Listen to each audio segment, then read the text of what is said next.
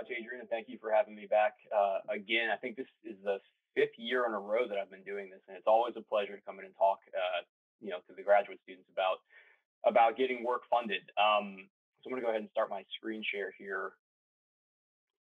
Hopefully, everybody just sees my slide, right? Not my slide and my notes. Good. Okay.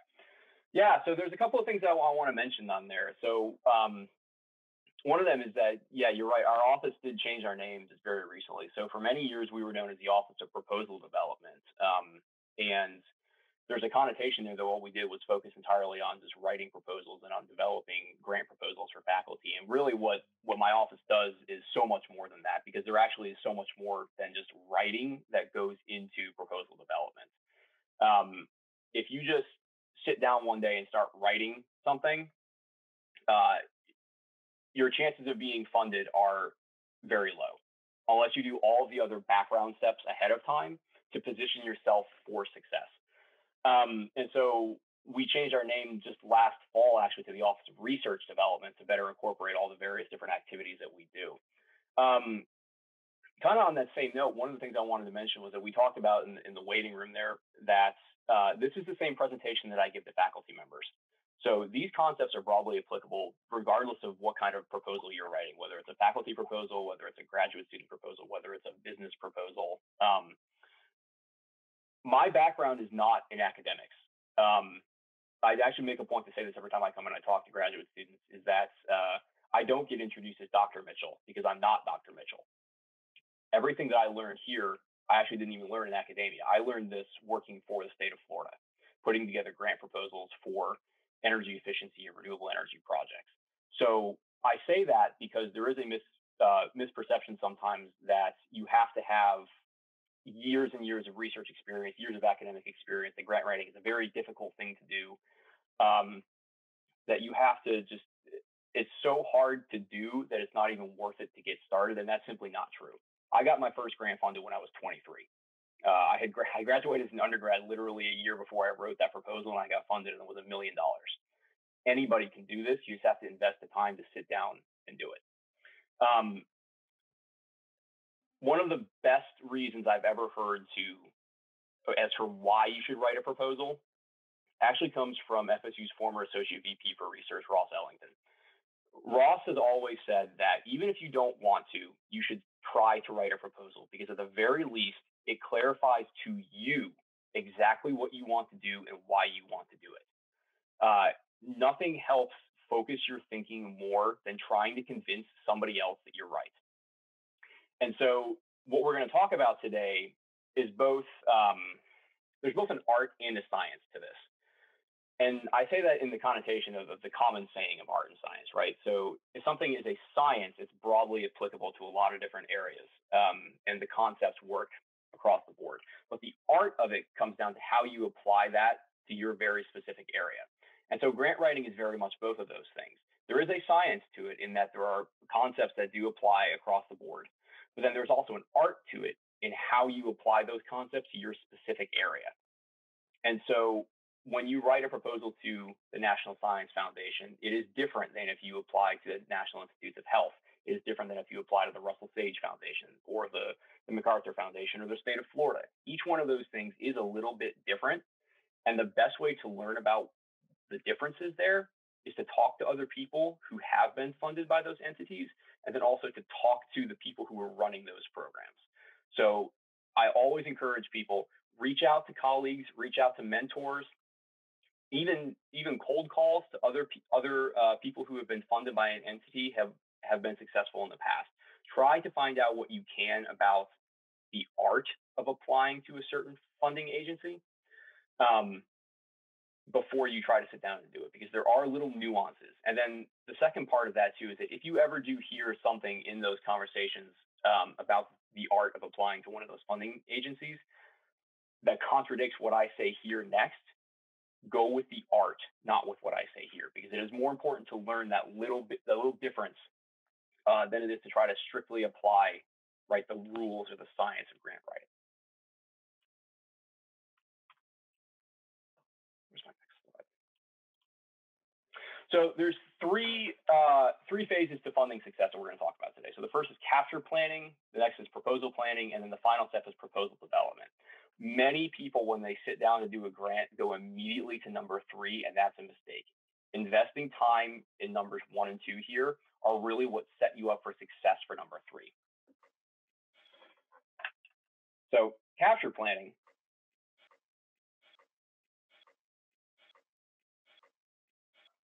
Capture planning is the process of identifying opportunities, assessing the competitive environment, and devising winning strategies oriented towards winning a specific funding opportunity. It is setting yourself up for success.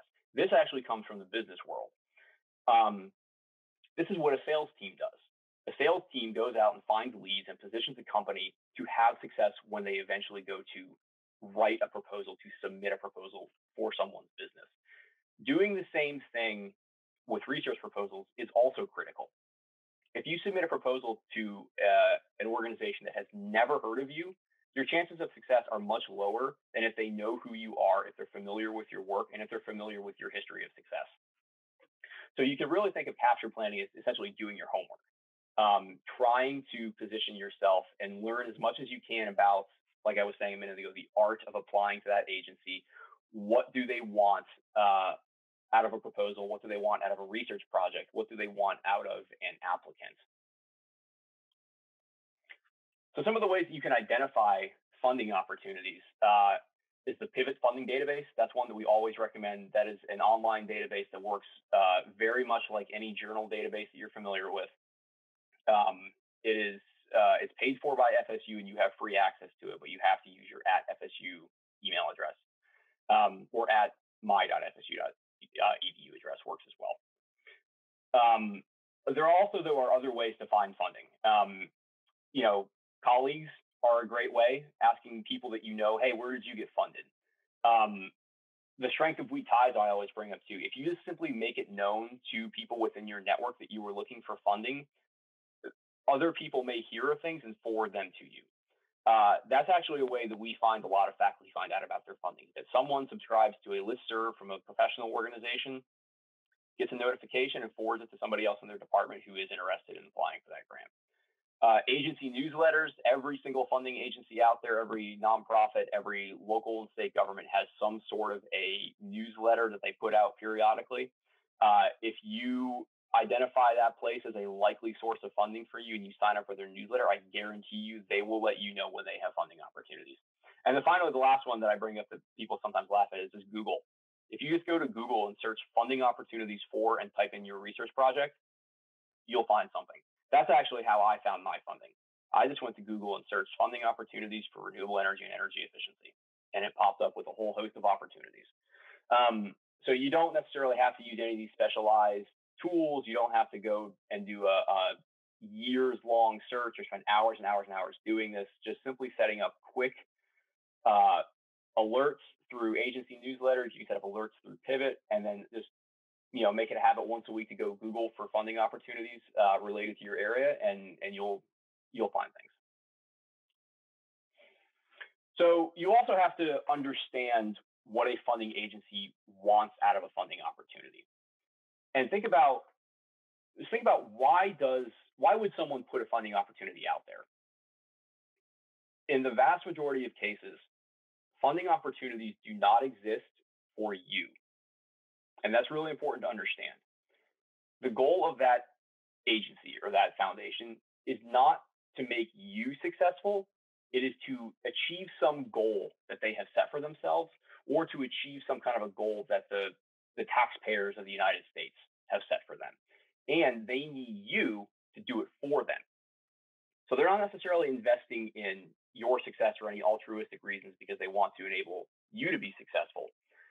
It's because they have some broader goal that they need to have achieved, and they need you to do it. And so I say that because that is a common misconception when people write proposals, is that they focus it on them. They focus too much on what would the funding mean to me? What would the results of this project mean to me and to my career and to enable future research? When really what you need to focus on is, how can I help you, the funding agency, achieve your mission?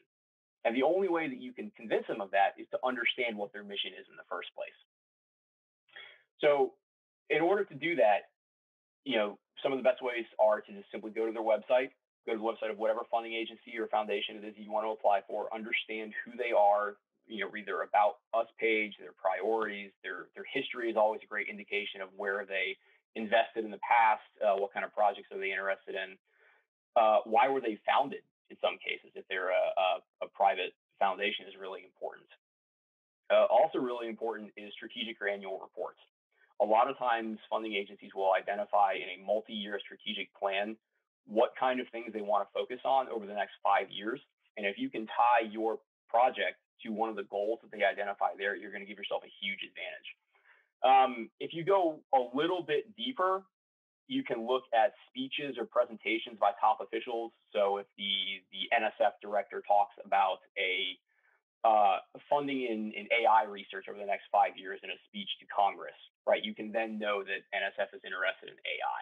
Similarly, if you find a presentation to a board of directors from a foundation executive director where they talk about a funding priority, that's another clear indication of where they are trying to, how they're trying to connect their funding interests to their overall mission. Another way is to look at previous awards and awardees. So see what else have they funded and how is your research related. A lot of places will publish a list of who they have funded, the title of the award, and in a lot of cases, a summary of the award. And you can go ahead and look and see where similar projects have gone in the past. So a really great example of this is just very recently, I was working with a professor to put together a proposal to the NSF career program, and he didn't know where to submit it. He worked on sea level rise, and sea level rise could go to a variety of different programs within NSF. And the way that we helped narrow down which ones to target was by putting into NSF's awards database sea level rise and seeing what other directorates had funded it. And it actually came up with a directorate that neither one of us would have thought of in the first place, and that's where he's going to end up submitting.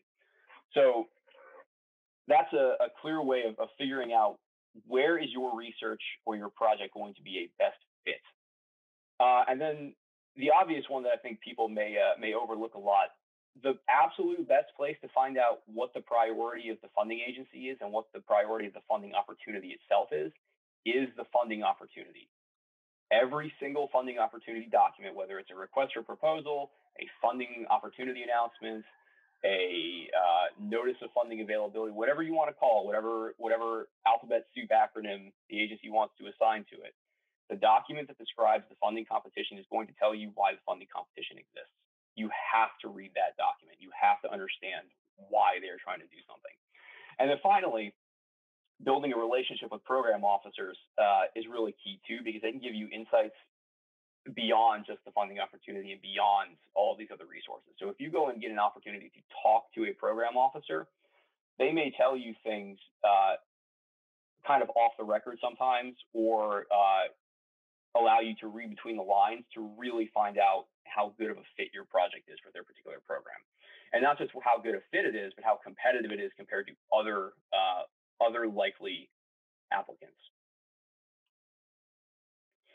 So why bother with this? This is all capture planning. This is all stuff it's probably new to many of you, and that you would not necessarily have thought of.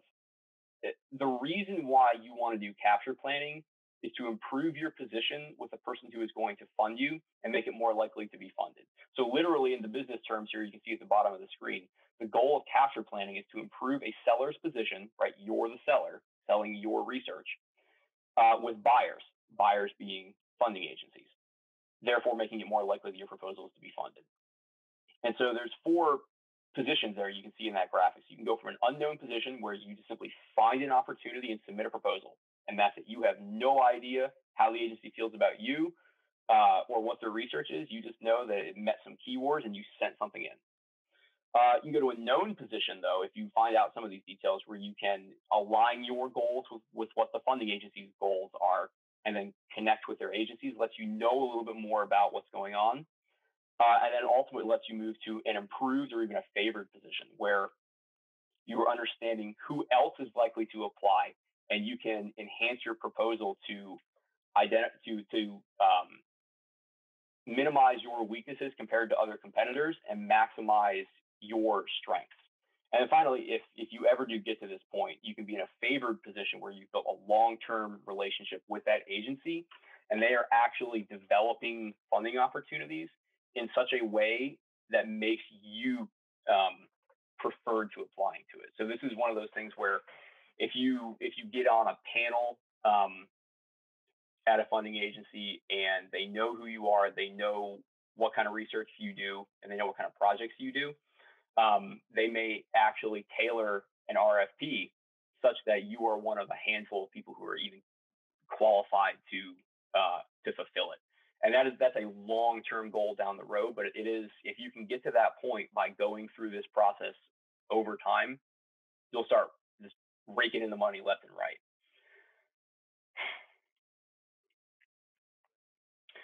So proposal planning then. So you've gone from capture planning, where you've identified what the funding agency wants. You started to align your overall research goals, and now you want to move into the idea of I found the funding opportunity. I'm ready to start writing, but I'm going to plan out what I'm going to write. I'm not just going to sit down one day and start at it.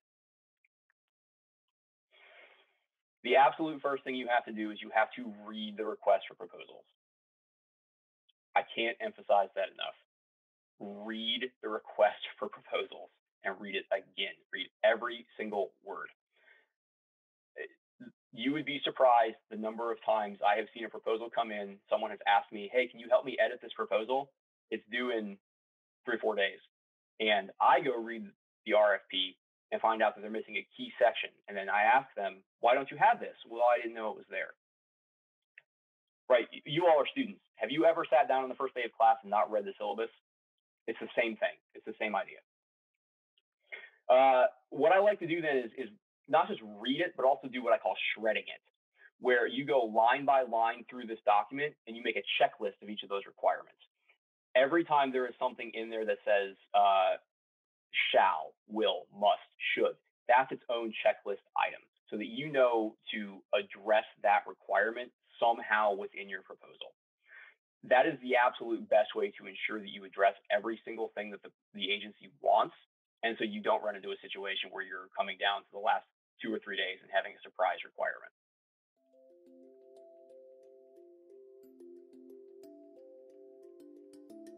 Once you've identified in that last task, right, you shredded the RFP, you know all the various requirements.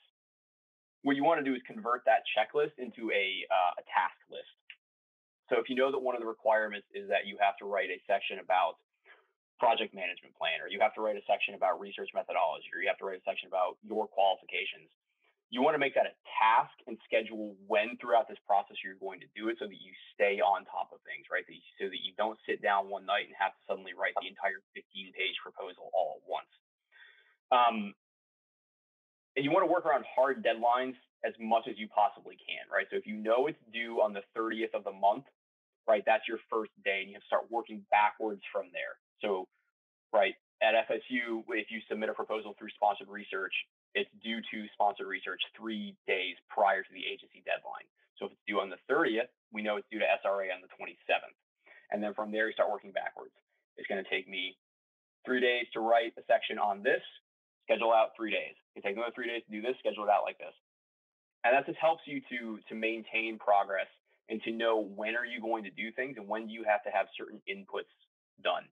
I also really recommend everybody be realistic about those estimates. You want to overestimate the amount of time that you're going to spend on these things and be pleasantly surprised if you come in quicker, rather than underestimating and being slammed with work.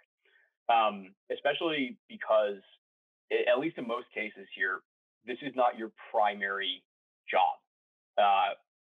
Grant writing is a thing that you were doing in addition to everything else that you have to do. And so finding time to make sure that it fits into your schedule is really critical. Don't plan on working over weekends, holidays, anything like that, at least at first. You want to make sure that if you need 3 days to do something and one of those 3 days falls on a holiday, skip that holiday and go 1 day further. That way, if worst comes to worst, you can work on that day, but it's a little bit of buffer time that you didn't necessarily have to account for. And you also want to plan some time in there for reviews and feedback. So if you want someone else to read your work, which I highly recommend having done, you need to give that person not only enough time for them to read it and comment on it, but also enough time for you to make changes based upon that feedback. So I'll give you a good example of that. Right now, I'm working on a big proposal with the MacArthur Foundation where we're doing this. We have 2 rounds of external reviews. Even though the proposal is not due until the end of August, we actually had our entire first draft done in the middle of July so that we could have external reviewers take a look at it and still have 6 weeks to go back and make changes. That is really, really important. Having all of this time is critical to decreasing the stress and anxiety that is going to be a part of this process. It's going to make it more pleasant for you to do. And the better of an experience this is, the better the proposal is going to be. If you are stressed and rushed in writing it, it's going to come across in your writing, and it's not going to be as effective of a proposal. And it also it increases your ability to ask for help. Like I said, if you run into a problem a day before it's due, you can't ask anybody. But if you run into that same problem 3 weeks before it's due, you have 3 weeks to figure out what to do about it. You also want to identify what are called features, benefits, and themes. These are how you're going to structure the writing of your proposal. You're going to write your various sentences, your various points around this idea. So a feature is something that is an aspect of your proposal, right? So it's something like the methodology, the research direction. It's a thing that you were trying to do. But a benefit is the way in which your feature solves a problem that the buyer cares about. So let's just say, for example, if you say you specialize in a mixed methods approach research, that's a feature of your research. Whoever is funding your work does not care that you specialize in mixed methods research. What they care about is solving the opioid crisis, and your mixed methods research can help them do that. So a theme statement in a proposal then connects your feature with the funder's benefit. And that's really what you want to do. You want to make sure that the thing that you are selling is something that they are buying, and tell them why it is. And then if you're getting really good at this and you know a lot about your competitors, you can also go into what are called discriminators, which are features that you have that nobody else has. And that lets the agency know, it helps like discriminate your proposal from the rest of the field, and will give you a better competitive advantage. So, like I said, funders buy benefits, they do not buy features. This is a really, really common mistake that I see in proposals where people focus on the thing that they do, not on how the thing that they do helps the funding agency.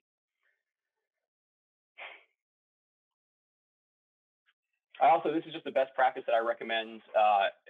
Drafting a proposal outline and some content ahead of time. This is me just personally. I don't like to sit down with a blank page and start and just end up 15 pages or 25 pages, whatever it is later. I like to have an idea of what kind of sections I'm going to have in there and start putting in content ahead of time and fleshing the proposal out that way. So if an agency or an RFP specifies or suggests an outline, you must follow that outline. Even if it is just a suggestion or a recommendation, or even if they specifically say it is optional, it is not optional. If they give you a format, you have to follow their format, because reviewers will be looking for that format. And even if it's not necessarily going to get you thrown out because you didn't follow it, it's going to make it more difficult on the reviewer to read the proposal if it's not in the same format that everybody else submitted it in, or it's not in the same format that they are familiar with. If there is no outline specified, the best thing to do is try to find an example of a successful proposal from somebody else and follow what they did. If you can't do that, what I'd recommend doing is following what's called Heilmeyer's Catechism. George Heilmeyer was the director of the Defense Advanced Research Projects Agency in the Department of Defense in the 70s. And he specified these 6 questions that all proposals must answer. So if you have nowhere else to start, I would start with these 6 questions in this order.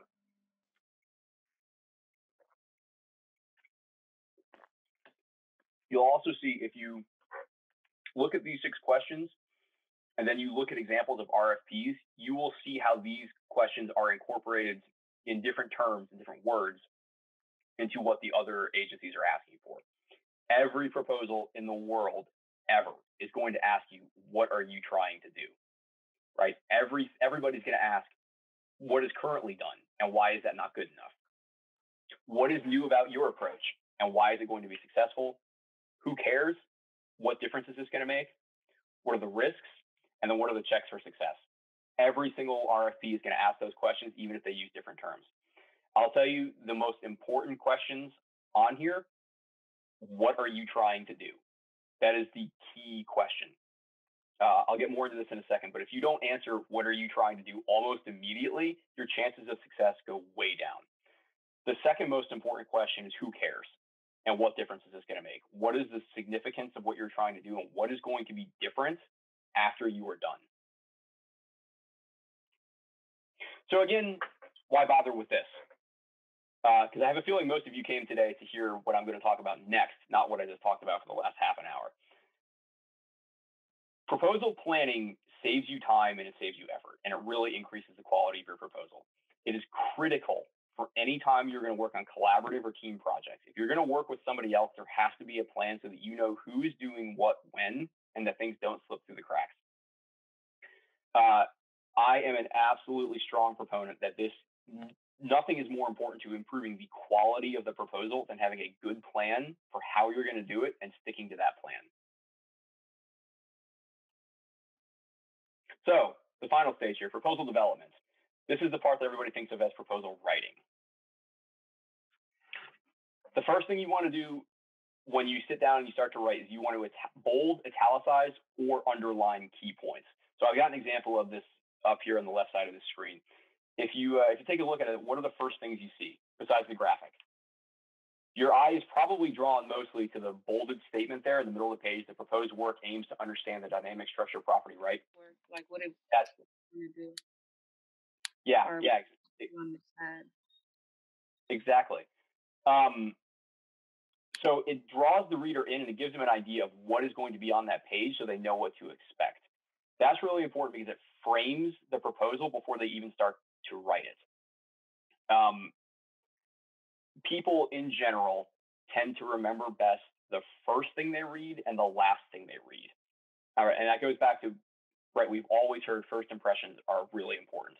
It is no different with proposals.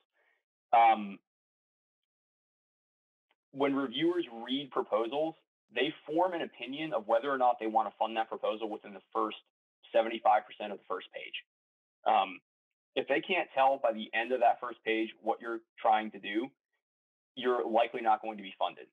And they are going to spend the rest of that proposal justifying that first impression. If they don't decide right up front to fund you, your chances of convincing them otherwise in the subsequent pages is very, very low. And so one of the ways that you can do that is by doing this, by bolding and italicizing underlying key points so that when they first open it up and they read exactly what you're going to do, they frame within their mind everything else about that page within the context of this is the goal of the proposal. Right, another example of this here on the next page, this is an example where the PI has chosen to bold and italicize a key point rather than their what are they trying to do statement, right? So this was for a center at FAMU actually, where they were applying for an NSF HBCU related program. So the key point that they chose to bold and italicize was, as a result of the command center, we expect to produce 15 to 20 African American PhDs, because they identified within the RFP that was a thing that the funding opportunity was really concerned about, increasing representation among engineering PhD students. And so they chose to emphasize how their proposal would do exactly that. There's another thing on this slide too that I always like to mention. Take a look at the name of the proposal. It's the CREST Center for Complex Materials Design for Multidimensional Additive Processing. Now, if you were a reviewer and somebody sent that to you and you read the title of the proposal as the Center for Complex Materials Design for Multidimensional Additive Processing, do you think you would remember that? 25 proposals later, you likely would not remember the title of this proposal. However, I guarantee that everybody remembered the title, the command center. Having that memorable, that hook in the title of the proposal helps the reviewers at the end of the day when they come back and make the recommendations for which one to fund. Because reviewers are very, very rarely reading just your proposal. They're likely reading many proposals. In the case of some panels that I've heard of at NSF, they can read anywhere between 25 and 50 proposals. And so you need to stand out in some way and make sure that if they read your proposal today and they go back to make the rating tomorrow, or they go back to have the discussion about the relative where your proposal ranks in competition to other ones, you want them to remember you. And one of the best ways you can do it is by having a catchy title. Sorry, I really harp on this point. You do not have to have your proposal titles sound like they're academic journal titles. That is something that I see a lot of, and it always drives me crazy. You want to make sure that you present your ideas as simply as possible. This is one of those, if you've ever heard the idea that the newspaper is written to an 8th grade reading level, it's kind of the same concept here. The people who read your proposal are not going to be specialists in your area. In fact, they're going to expect that really only you are the foremost expert in whatever this topic is that you're talking about. And so you need to make sure that you write your proposal in a way that is accessible to people from many different backgrounds.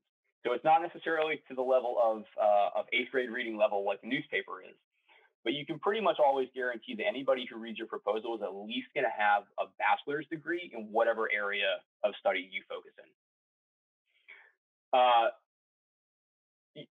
You don't want to use big words, right? Big words in quotes here.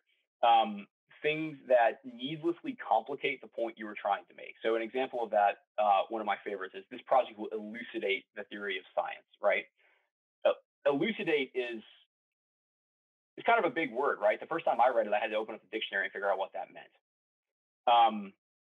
It just means to look at, to explore, to shed light upon. The phrase, this project will explore the theory of science, is just inherently easier to understand because explore is a more common word than elucidate. Similarly here, the education activity in this proposal will allow students to experience visual impressions of a working lab. That is an example from a real proposal that I read. Experience visual impressions of a working lab just means look at. We will invite students into our lab and they will get to look at it.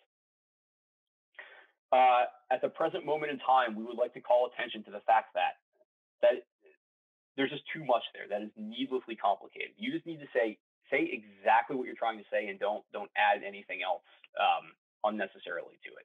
And then finally, this is one of my favorite examples too, more specifically. I see this all the time. You can't be more specific. Just be specific in the first place. There's no need to go further with it. And all of these are, again, going back to the idea of if you make the reviewer think about anything other than exactly the point that you were trying to make, you decrease the chances that they're going to really remember the thing that you were trying to get them to remember, and that they're going to instead think about all of these other aspects. And then, of course, always want to define any acronyms on first use. And then I like to periodically remind the reviewer throughout the proposal, what does that acronym stand for, especially if it's a non-standard acronym, or if it's something that there is a similar acronym that is more familiar to people. So an example of that, right? ATM. ATM can mean either asynchronous transfer mode, or it can mean automated teller machine. Everybody knows the second, but not many people know the first. And if you say ATM throughout your entire proposal and don't define it and don't remind people what you're talking about here, there's an easy tendency to lose sight of exactly what you're doing.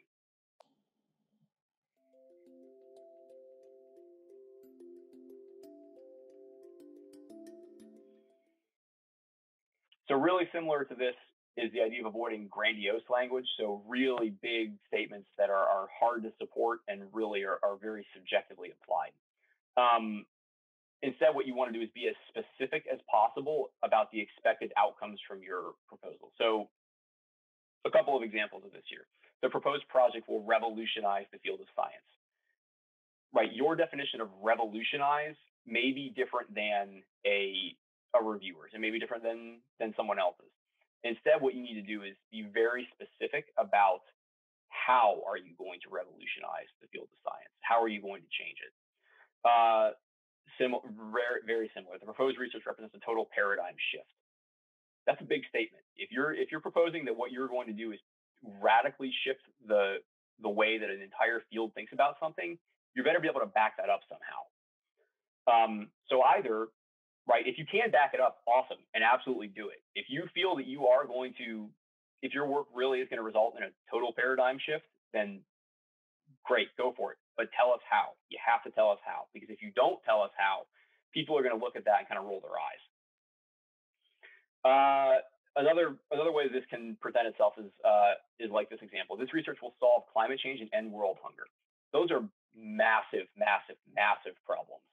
And it is very unlikely that your one project alone is going to be the thing that solves one of these big problems. And so instead, you want to be more specific about, right, if you're addressing this overall big concept, specifically to your project, what is the expected outcome that contributes to the solving of that project? Another really, really important one that I always say that people don't think about is in relation to the budget and in relation to the amount of money that they are going to request. So we'll often see proposals that say something to the effect of, with this single $100,000 grant, I will do, and then they list off a bunch of tasks that would actually require $1 million to do instead. So, and I'll come back to this in a few minutes here when we talk about how to do a budget, but you want to be really specific about, if you propose to do a task, the resources that you assign to that task have to be realistic to accomplish it. Don't try to make it seem as if you were going to deliver $1 million worth of results with $100,000.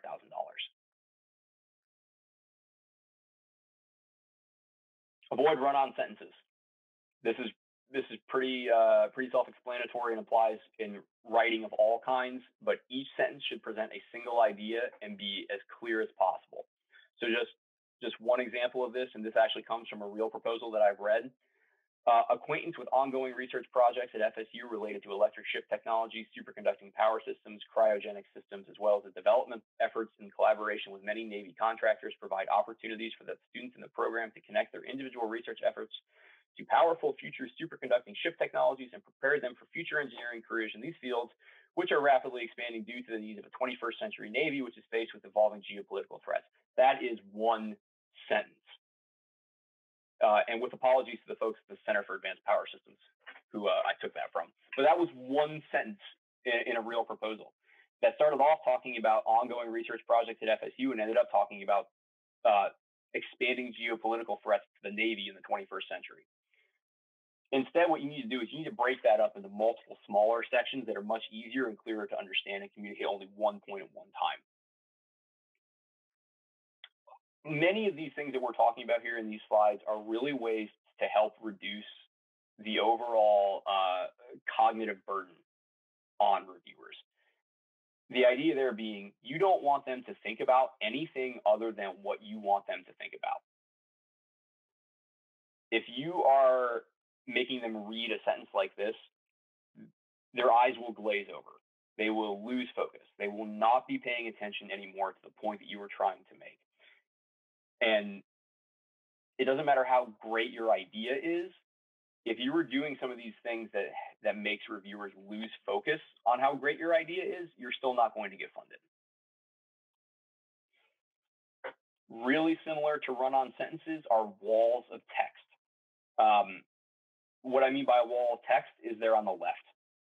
When you open up a page and it is nothing but 100 lines of words with no breaks, nothing in between, and again, it is really, really easy to get lost in that, to lose focus on what you're reading and to not remember the key points that the person was trying to make in that proposal. Instead, what you want to do is break it up into smaller sections like I've done on the right. So this is actually from one of my proposals. I took the example on the right, which is what I actually did, and removed all the section headings, all the paragraph spaces, and all of the bullet point lists, and resulted in this. And that shows what you can do is you can take this exact text that you have written here, and if you just format it differently, it makes it easier to understand what's going on. So, right, yeah, it may be a bit small for everyone to see here, but on the right, we have a project background, we have project objectives, we have objectives 1, 2, and 3, and then we have project methods with tasks 1, 2, and 3. It's much easier to see the connection between the overall concept, the specific goals to achieve that concept, and then the specific tasks to achieve those goals to achieve the objective of the project. It's easier to see and easier to understand.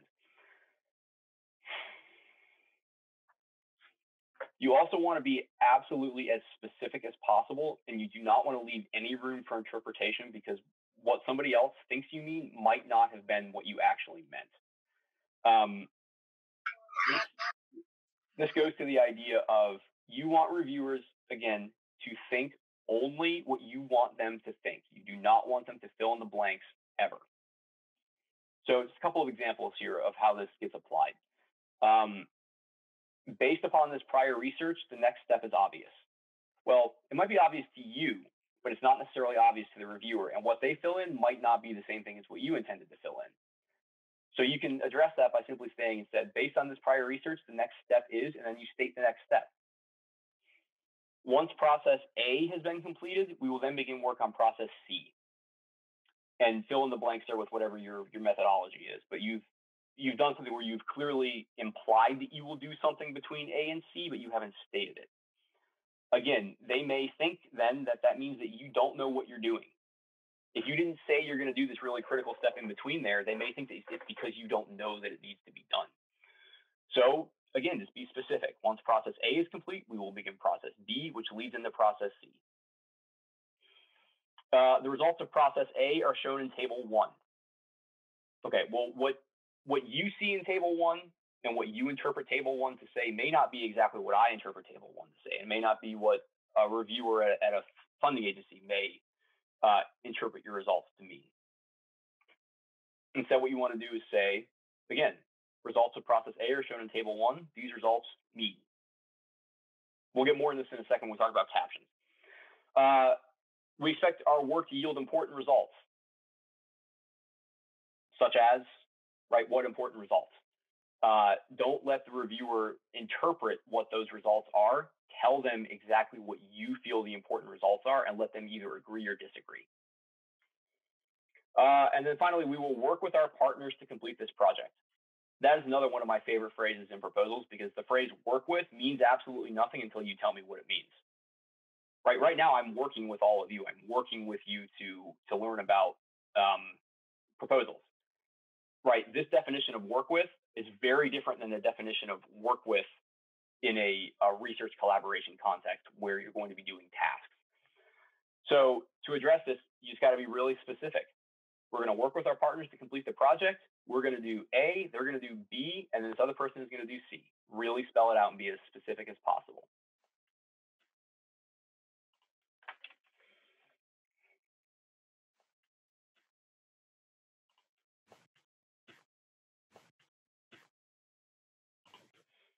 One of the things that people hear a lot when it comes to writing proposals is that you have to use graphics. This is like a truism in the grant writing field. You got to put pictures in there. You got to put in graphics. You got to put in some kind of figures. Everybody says it, and very rarely do people explain why. Why do you need to put a graphic in there? And how do you use graphics appropriately? Graphics draw readers' attention. When you open a page and there's a graphic on it, the first thing you will do is look at that graphic. The second thing you will do is look at the caption of that graphic. That frames the rest of that page forever after. After you've seen that and after you've read that caption, that is what you're thinking about for the rest of that page. So you really want to use that wisely.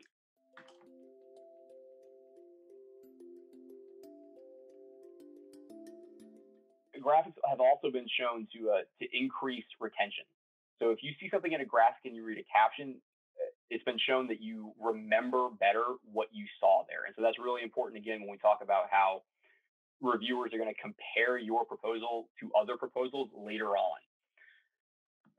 So there's a couple of examples here on this page of different kinds of graphics and the appropriate circumstances in which to use them. So a chart can show a relationship or a flow between ideas. A graph shows data correlations, trends, comparisons. Photos, and this is really important because people put photos in proposals for all the wrong reasons. For photos, if you use a photo in a proposal, the only reason to do so is if you want to prove that something exists or that something has happened in the past. So what I mean by that is really here on the next page. Don't use graphics just for the sake of using graphics. These are two photos. If you're writing a proposal about the impacts of the Deepwater Horizon oil spill in the Gulf of Mexico, there is zero need to put a picture of a beach and label it the Gulf of Mexico. That doesn't do you absolutely any good. Very similarly, if you're writing a proposal that talks about the effects of aerodynamics on advanced aeronautical applications, you do not need to put a picture of advanced aeronautical applications like this. This was an example actually on the right there from a real proposal. Someone was writing something about how they were going to create a new kind of material that could be used in the Air Force's F-35 fighter jet. I guarantee you the Air Force knows what the F-35 looks like and they know that it exists. You don't have to show them a photo. Where you could provide value with photos is if something along the lines of you were doing an educational and outreach activity and you want to show that you have done it before. If you put a picture of you doing that activity before, you have absolutely proven, yes, you have done it and nobody can deny it. If you want to say we have built a prototype of whatever our device is and you show a photo of that prototype, yes, there it is. And the reviewers can get a lot of confidence that you actually do know what you're doing and that you actually have experience doing these things if you show them a photo of whatever it is. But in almost every other circumstance, there's no reason to show photos.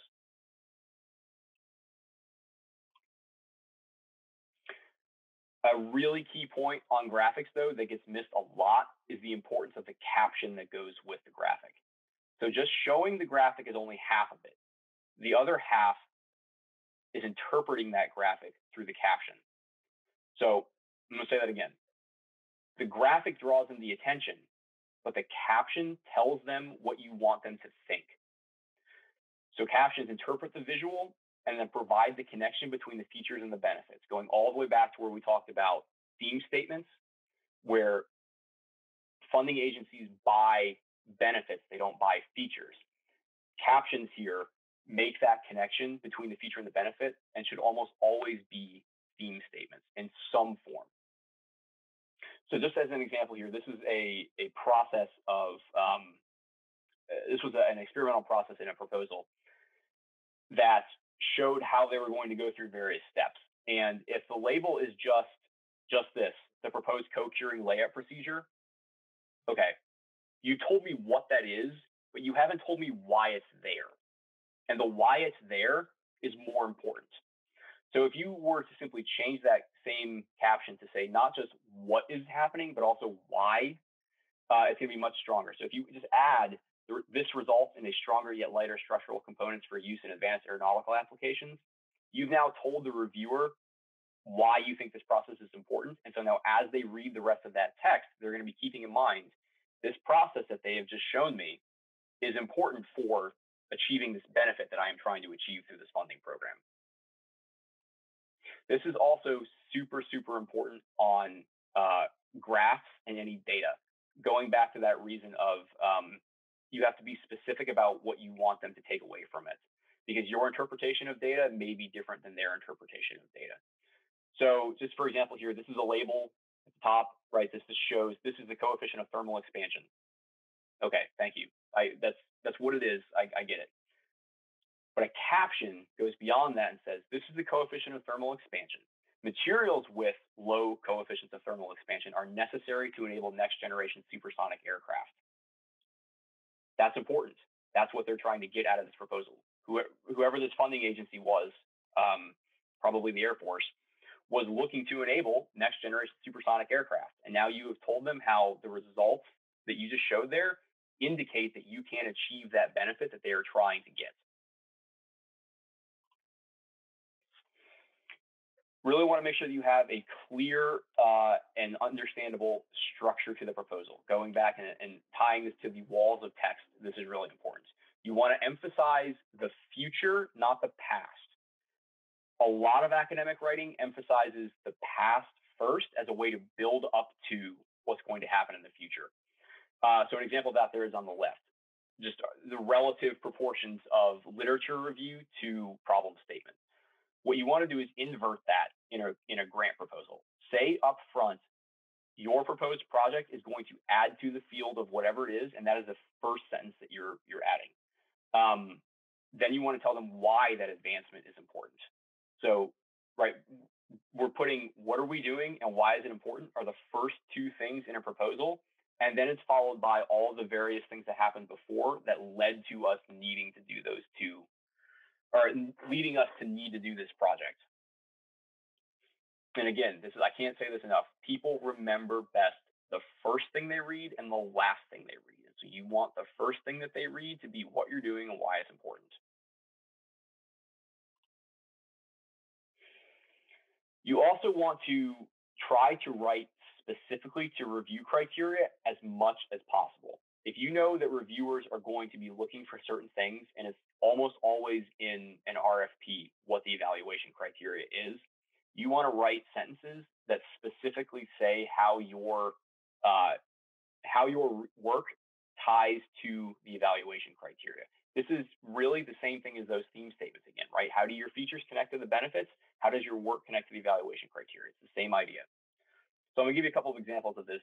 These are from a program that my office runs for first-year assistant professors.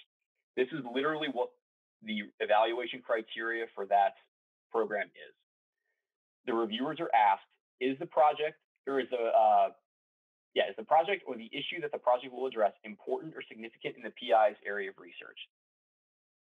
You could say in your proposal, my topic is an important area of research in my field because. That way, when a reviewer reads your proposal and they see that statement, they know the answer to that question that they are being asked, and they can just copy and paste it and put it in. It makes it really easy on them, and it really makes the only thing that they have to think about whether or not they agree with you about the importance of that statement. Not they don't have to wonder what it is or what you're trying to do. They just need to know. They need to make their evaluation of it. Again, are the research methods and/or creative activities appropriate in light of the goals of the project? The proposed methodology was selected because. Tell them exactly how you feel that the methodology is connected to the goals and objectives, and these methods are appropriate for those goals and objectives because, right, we're writing specifically to the questions that the reviewers are being asked. A few more examples. Is the project clearly related to the PI's long-term research goals, right? You would respond to that by saying the PI's long-term research goals are. Tell them what your goals are and then say how your proposed project helps to fulfill those goals. One of the requirements for this program is an explanation of the differentiation between a new assistant professor's dissertation research and this new project they are doing. So in this example, right, you could say this proposal represents a substantive departure from my dissertation by, and then say how it is. This is important for a lot of different applications, right? Many times an agency will ask you, what have you done with prior funding from us? I know NSF, for example, always asks this, results from prior NSF support. If you have two projects that have very similar titles and are doing very similar things, you need to differentiate them somehow. And the clearest way to do that is to say, my prior work did X and my new work will do Y, or my new work will do Y plus 1.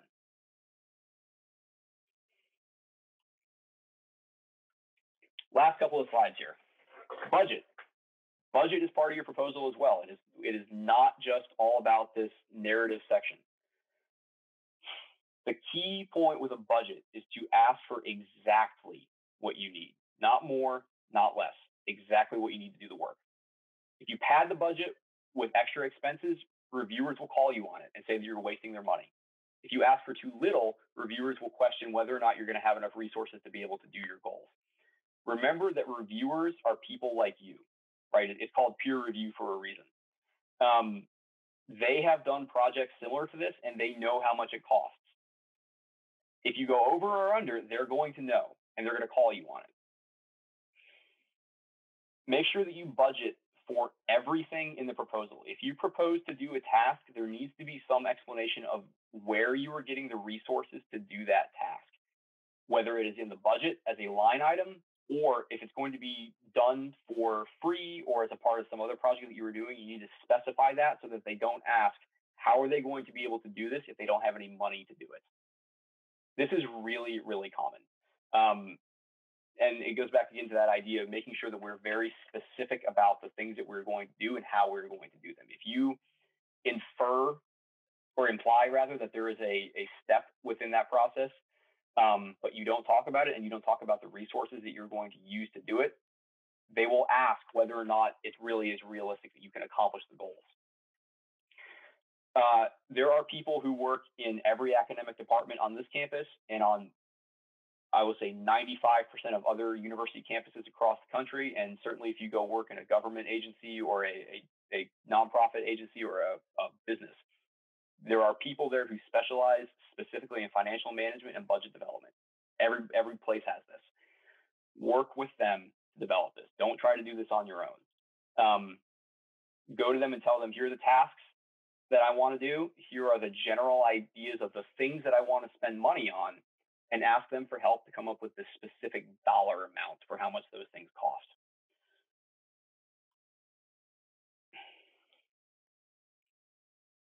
A proposal also is not just that narrative section. It is not just about writing down your ideas and submitting it. There's a lot of other things that go into a complete proposal, a complete grant application, besides just the project narrative. And you really got to think about those things because they're going to take longer than you think to do.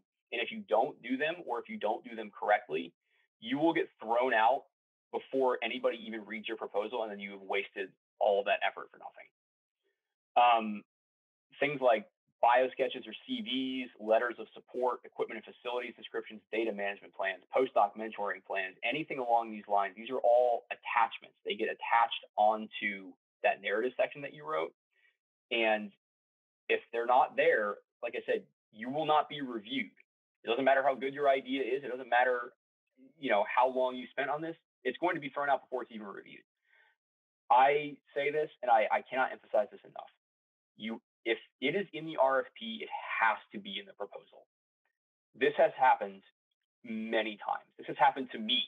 This has happened recently to me. You have to be very, very, very, very deliberate to make sure that everything gets in there, and you cannot wait until the last minute and focus all of your efforts on writing the proposal and not thinking about the other aspects of a complete grant application. I'd also encourage you to, when you develop your proposal planning process, to include these as steps within that process, right?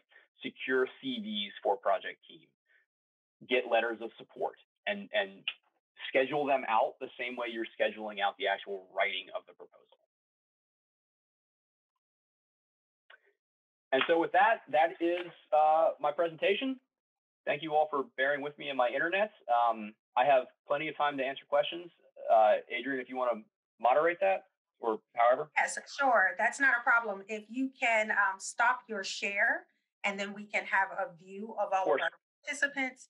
So first of all, I want to thank you, Mike, for your very informative presentation and facilitation of information that's going to be pretty useful for everyone in this meeting that is interested in developing a proposal for fellowships and awards, but also to support their thesis, their dissertation, and other types of writing projects that they have. So I want to say thank you. You're getting all the thank yous in the chat right now. Yes. There are a couple of questions that were posed to me privately. So there's some people that are shy. So I'm going to ask them on their behalf. And the first question was related to Are graphics absolutely necessary for any proposal, including in the humanities? This person is a PhD student in philosophy, and a lot of their research wouldn't seem to require or benefit from graphics. So they want to know if it's something that they have to do. No, you do not have to have graphics. It is a best practice, and if there's a way that you can incorporate graphics, that's great, and it can add to a proposal, but it is not a 100% requirement you have to do it. And I'd also say it's better to not have a graphic than to force a graphic. Don't put one in just for the sake of putting a graphic in. If there's not something that you can clearly tie between that graphic and a benefit or a point that you were trying to make, you don't need to put it in. Another thing, Mike, as a follow-up to what you mentioned about the budget and some of the other moving parts of applications and proposals that persons need to consider when putting their materials together. One of the things that I wanted to mention that not many people are aware of is that we have grant administrators here at FSU that are assigned to departments. They're assigned to departments, and some of them are embedded in departments. And those grant administrators are a resource to graduate students.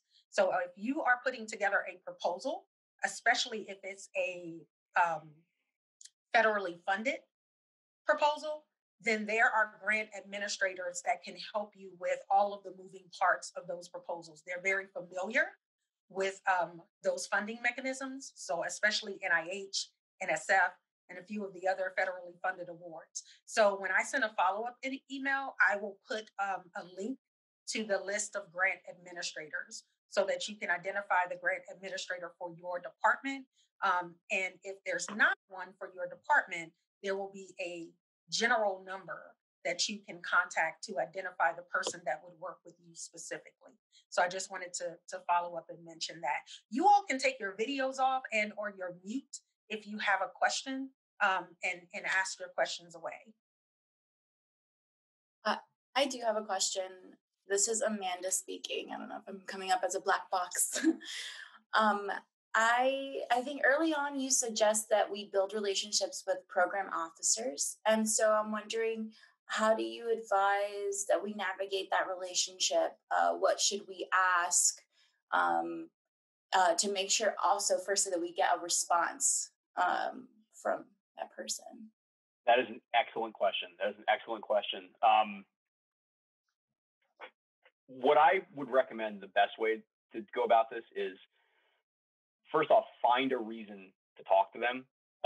Find a question that you can ask that is not answered by the RFP and is not answered by their project website or something like that. If you can find a way to say, hey, I had a question about this. I have looked everywhere else and I can't find it. Can you answer it for me?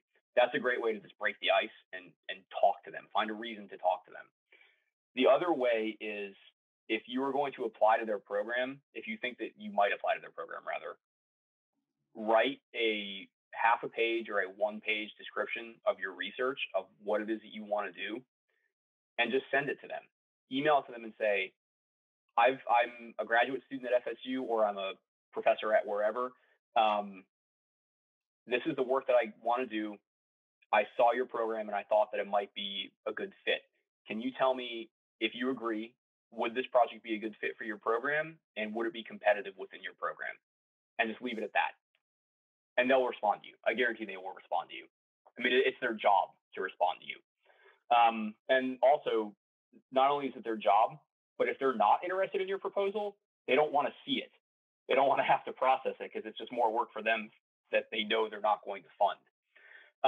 So that's the best way to do it, and it's the easiest way to start to build a relationship with them. Don't ever cold call. Don't ever just pick up the phone and call a program officer without first emailing them and asking to set up a time, or giving them something to look at ahead of time. They are very, very busy people, and I have heard almost across the board that is frowned upon. Other ways that you can do that, you can build that relationship too, is the same way you build a relationship with any mentor. They go to the same conferences that you do. They read the same journal articles that you do. heck, they're probably following the same social media accounts as you. All those different ways are ways to start to get to know them and to start to, more importantly, make sure that they recognize your name and recognize the work that you do. That's really the key point you're trying to get out of this. Okay. And Mike, that's super important, Amanda. I wanted to add to that quickly because we had a PhD student over in urban and over in social sciences. Apply for the Mike, you know who this is probably, the Robert Wood Johnson Health Policy. Oh yeah. And so there was a fellowship that she wanted to apply for as an extension to that. And she ended up getting in contact with a program coordinator, a project coordinator, and that person was able to help her navigate putting together a proposal that was more specific to the areas that funding agency was interested in. What she was proposing, the person basically said, they're not interested in funding that. However, you have some parts of this proposal that we're interested in, and facilitating putting that together in a way that it would be of interest to the reviewers. So having those conversations and building those relationships are super important. But I do want to mention this, not all programs are going to have a project or a program coordinator. They may have people that can answer your questions, but I just want you to be mindful of that because sometimes people have a one-size-fits-all approach or idea of thinking. And so they think if I have a person in this agency, then everybody should be able to do this with me from every agency. But it is super important, as Mike mentioned, to develop those relationships if you can, because they will open up doors and give you insight into what those agencies are looking for. Yeah, that's a really great point. I mean, that is a great point, that not every agency is going to have something like this, have a program officer, and also not every agency is going to have a program officer that you can talk to. I'll just give you my own personal example there, is that I was funded by the Department of Energy. And if you go to DOE and you try to ask them a question like this during the proposal process, they won't respond to you because their agency regulations say that they can't. Now, what you can do is you can talk to them not during a proposal process. So you can send them something when there is not an RFP currently open and just say, this is the kind of stuff that I would like to do. Would you all be interested in this work? And not tied to, don't say, would you fund this? Just, would you be interested in this? And I think I just want to make sure I do answer, Amanda, your specific question. I think that the best way to open the conversation with a program officer is to write that summary of your work and email it to them and ask, would you be interested in this? Would your program be interested in this kind of work? And is there any advice that you can give me? Okay. Thank you so much. Absolutely. So on that same front, though, I would also add that while you are a graduate student, I would clearly identify yourself as a graduate student. They're likely to be much more sympathetic to you while you're a graduate student. And you may get more information than you would if they think that you're a professor or a full PI or something like that. Does this process, it might not be as related, but does this process is same if you are doing or trying to get funded for creative research? Yes. Okay. Yeah, this applies across the board. Creative research, hard science research, social science research. This even applies outside the research field, right? If you go on and you work for a nonprofit and it's a service delivery nonprofit, and you want to connect with someone to ask, would you all be interested in this public education, public awareness program that we're going to put out? It's the same process. Okay.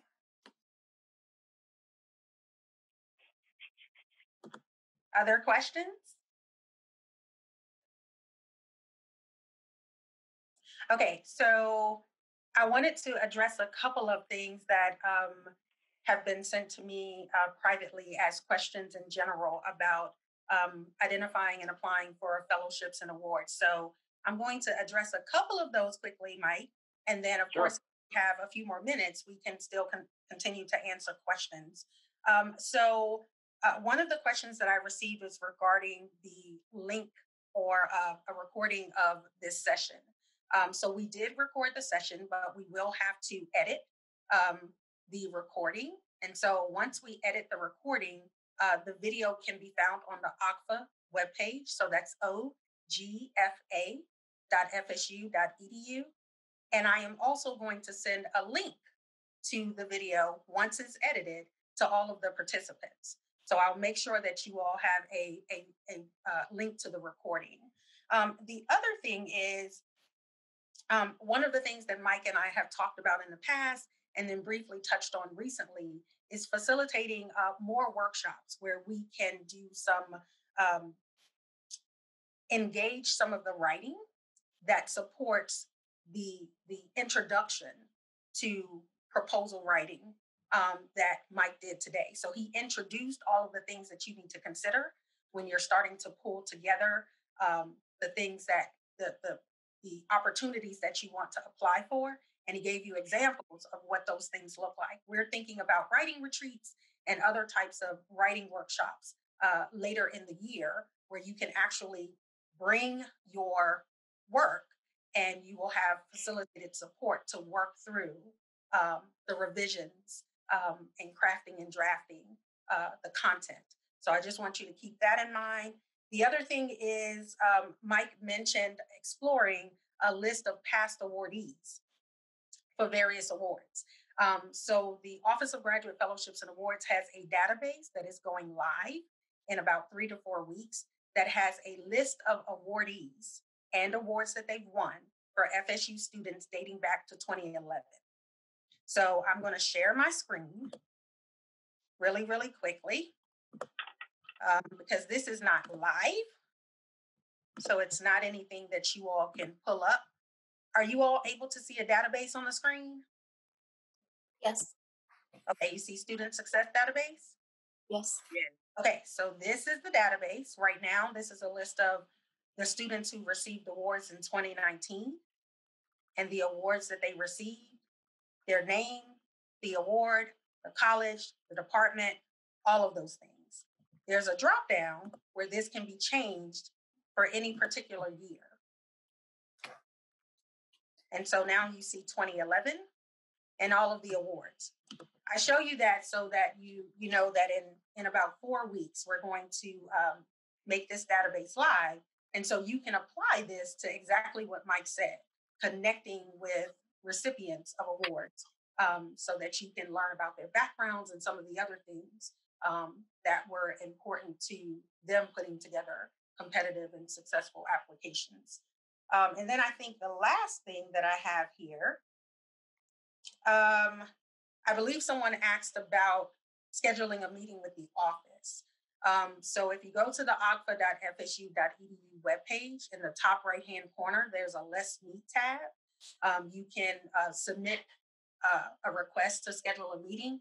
Keep in mind that there are 8,000 of you and there's one of me.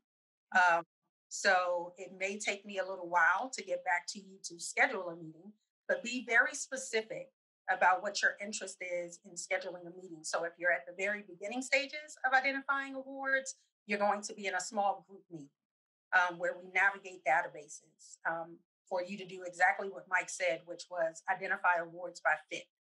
So we'll be in a meeting to do that. And then from there, you can schedule individual meetings for specific follow-up. But those are the things that I wanted to mention that were generally coming to me through my private messages. We're at 11:30, but we do have maybe 1 or 2 minutes left. So if you all have questions, don't be shy. Feel free to ask those questions before we close out.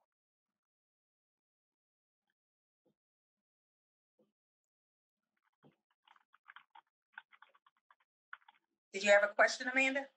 I do have another question. I was giving That's fine. If anyone else had another question.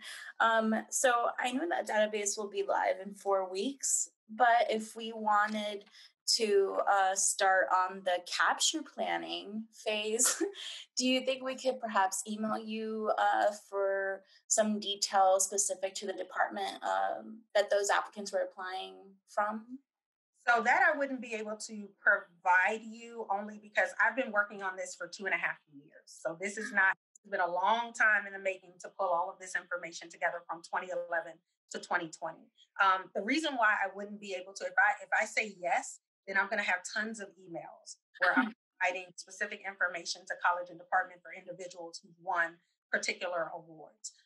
So what I would say is that if you schedule a meeting, and as a follow-up to that meeting, there are particular awards you're interested in applying for, and then we can make that connection. But I wouldn't say that, because that's going to be tons of emails that I would have to. Amanda, you and I are working together already. So if there are particular awards that you have an interest in identifying previous recipients for, just let me know. Okay. I will announce when the database goes live. I will probably send something out via Canvas, very similar to the announcement for this workshop. So that will be a widely shared announcement. Thank you. You're welcome.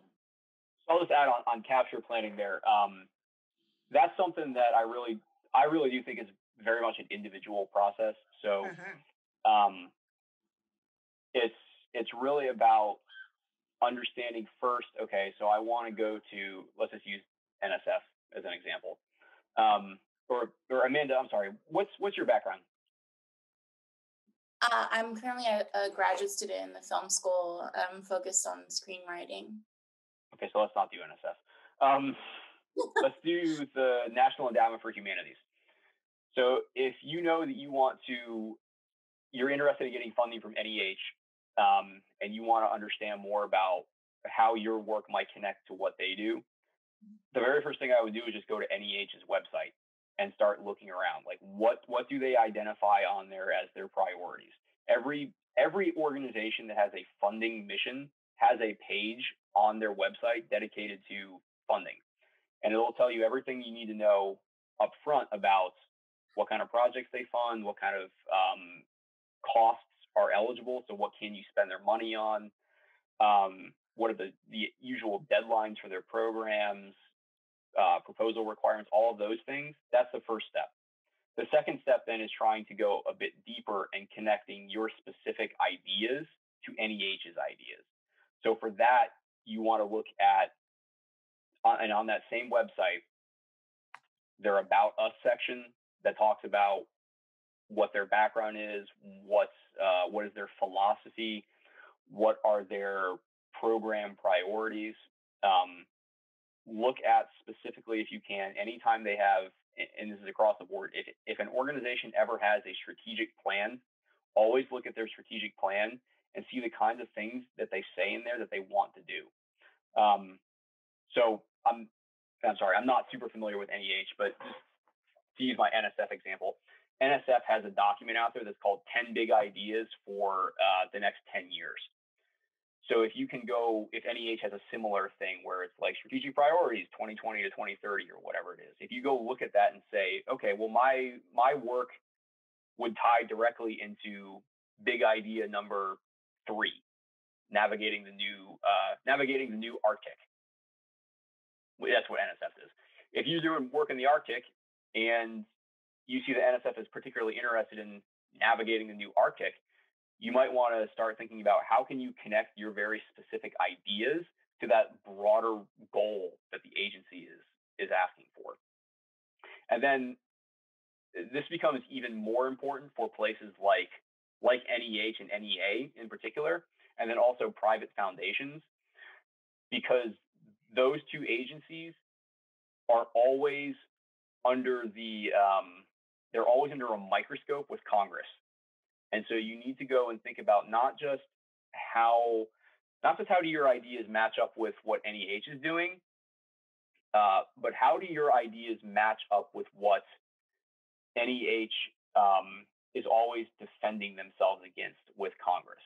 How can your ideas help certain Congress members who may be interested in that particular agency? And the only way to find that out is to really start, and you can do all of this, but at this point we are getting a little bit specific and a bit into the weeds for how to really go into it.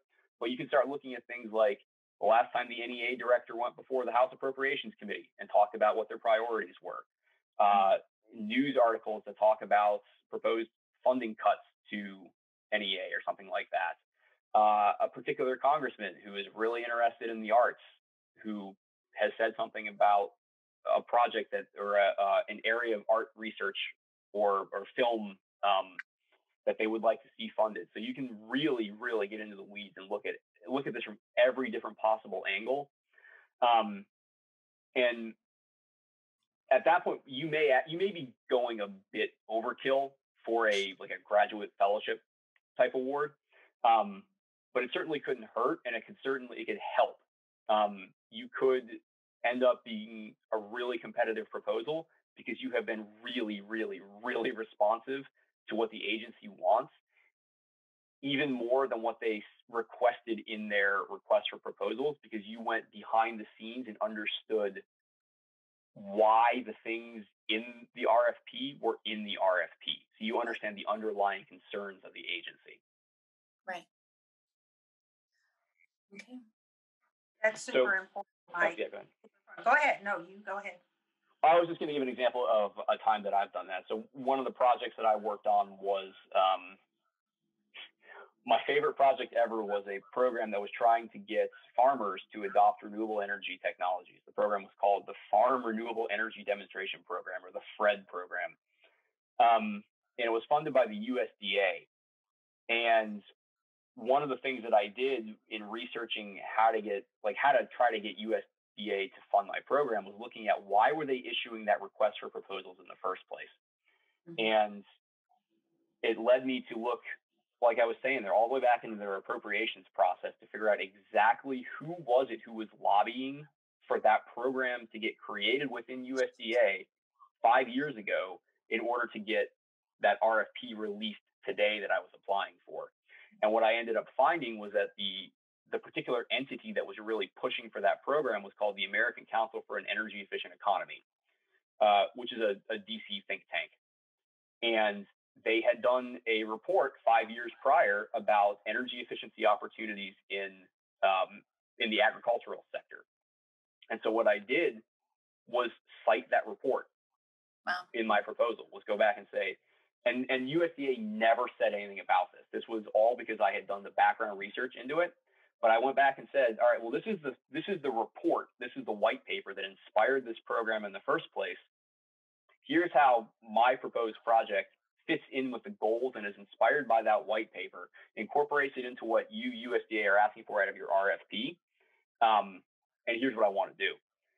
And that got cited in the reviewer comments back to me, that it was the only proposal that had actually gone back and looked at the original source material for why the program existed. And I was told that it was one of the most important things that differentiated my proposal from the others. That's awesome. Super important. Well, thank you, Mike. As we close out, one of the things that I want to leave you with is, as Mike mentioned, the process of identifying funding mechanisms that are a good fit for you is an individual one. So that is not something that you have to wait to do. If you want guidance with that process, my office can provide guidance, but that's something that you can jumpstart on your own, right? Really consider your areas of interest, personal, professional, academic, and start exploring and researching those opportunities. Keep in mind that just because you are eligible for an opportunity does not make it a good fit. Mm-hmm. Okay. So the mission and vision of that opportunity align with your interest is where you start to put together whether it's a good fit for you. And so for those that email me and say, can you tell me what awards are a good fit for me? Typically, I can't, because there are hundreds of thousands of awards out there. And so that is that individual process that Mike is talking about, where you start to explore and do your own research.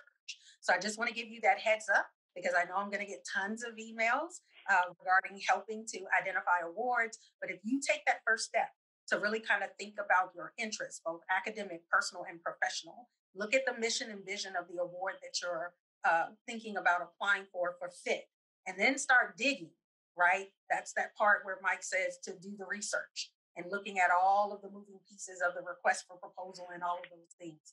Keep those things in mind as you start to look for opportunities, and then be very strategic about what opportunities you pursue, right?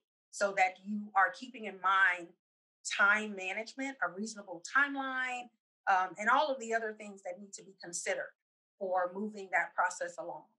But I do want to thank you again for joining us, for sticking around. We will provide a copy of the video for this workshop once we've edited it. But before that, I will send everyone the PowerPoint, right? Because everybody's looking for the information. So I will provide you with the PowerPoint if Mike is amenable to that.